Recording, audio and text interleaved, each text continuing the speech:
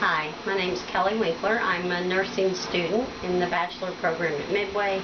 I'm doing my presentation on the nursing theory by Ernestine Weinenbach, The Helping Art of Clinical Nursing. This is a picture of her. She was born on August the 18th in 1900 in Hamburg, Germany. She died in 1998 on March the 8th. Her education, she got her RN at Johns Hopkins School of Nursing in 1925, went on to get her master's at the Columbia University in 1934. Her career started at Yale University, where she was an instructor from 1952 to 1956. She taught maternity and obstetrics. She also went on to write a program in 1958, a model called the Family-Centered Maternity. Her main premise in her theory is that identifying the patient's needs for health. So everything in the theory basically revolves around what does the patient need and what are their needs. Nursing, her main practice is identifying the needs of the patient, and this is done by observing the patient's behaviors and their symptoms, exploring the meaning of the symptoms, determining the cause of discomfort, and then examining the patient's ability to resolve these discomforts themselves, being a part of their own healing process. Her key elements are, according to her philosophy is, how does attitude reflect reality? In other words, how does the patient's attitude reflect his outcome, how does he perceive his illness, and does it affect the way he heals? The purpose of the nursing theory is what the nurse chooses to accomplish through activities that are directed at the overall good of the patient. Another key element is that observable nursing actions, or observable actions that are affected by beliefs and feelings towards the patient's need for help. So how the nurse views the patient, how she feels he can benefit from her activities, can determine her role and what she needs to do to help him achieve and overcome his needs so that he can come back, regain a full health, wellness. The art of nursing, to her, is understanding. It's the understanding of the patient's needs, his concerns, and what can she do to address those and alleviate those concerns and address any needs the patient may have. Key definitions, she's really big on key definitions, like the patient to her is any person that has entered the healthcare system and is receiving help. A particular article by a Bolting, I can't pronounce that very well.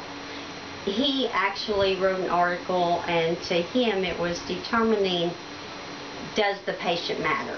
And so this also goes along with the NLN, their National League of Nursing, and it fits in with their competencies for a bacheloratory nurse in professional identification and cultural considerations as well. Also, a need for help. Any measure that is desired by the patient that will return the patient to a state of wellness. And in the NLN competencies, this would be human flourishing. In other words, finding out whatever the patient needs to be able to return to a set of healthiness and would allow him to flourish as a human. Back to more definitions, the nurse in her theory is basically a functional human being. So the nurse is just there to play a role in assisting the patient with his needs.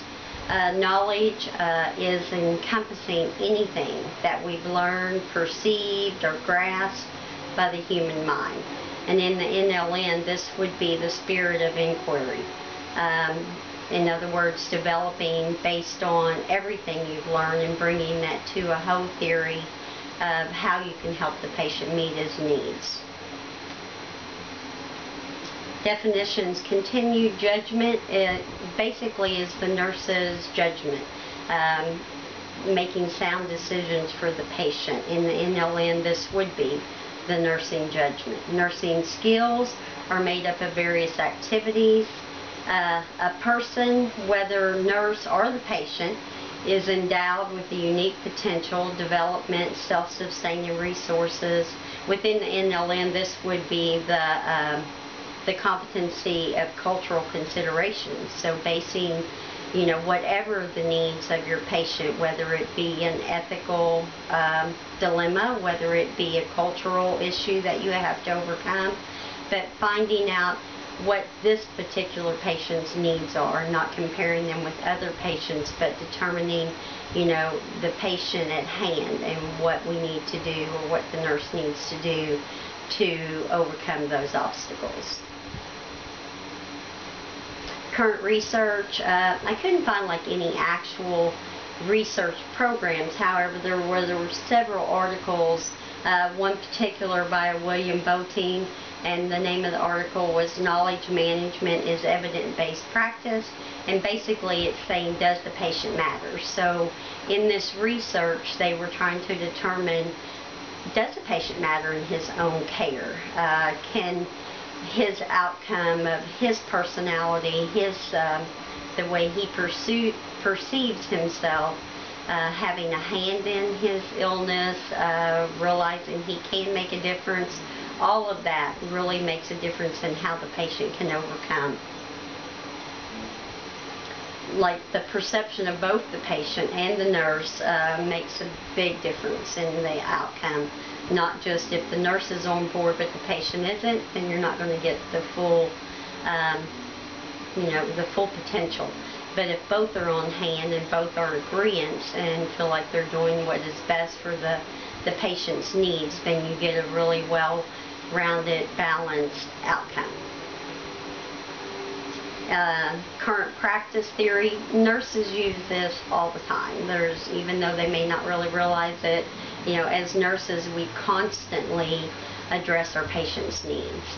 When we go in the morning and we decide a care plan for the day, we address the needs of our patients based on acuity, what needs to be done first, what is the best for the patient to get the outcome we choose.